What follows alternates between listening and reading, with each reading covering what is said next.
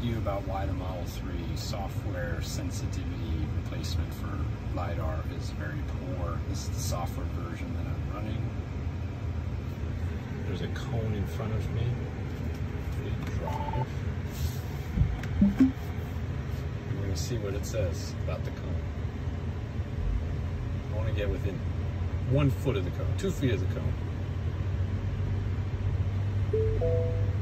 It says I'm going to touch the cone.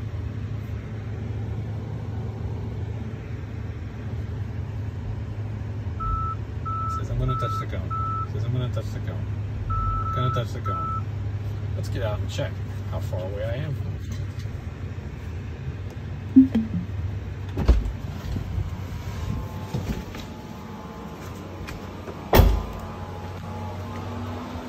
There's nothing in front. In fact, I am more than 30 inches away from the cone.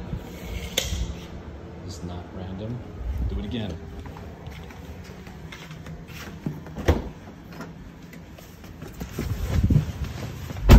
Just to show that we're not randomly getting this information. Going crazy as I back up out of the garage. Going forward again. Sees the cone. Has no idea where the cone is now. Now the cone is 25 inches away. 29, 26, 32, 33, 30, 30, 30, 32, 29, 1. Let's see if it's 31 inches away. This is car to park. Step out of the car again.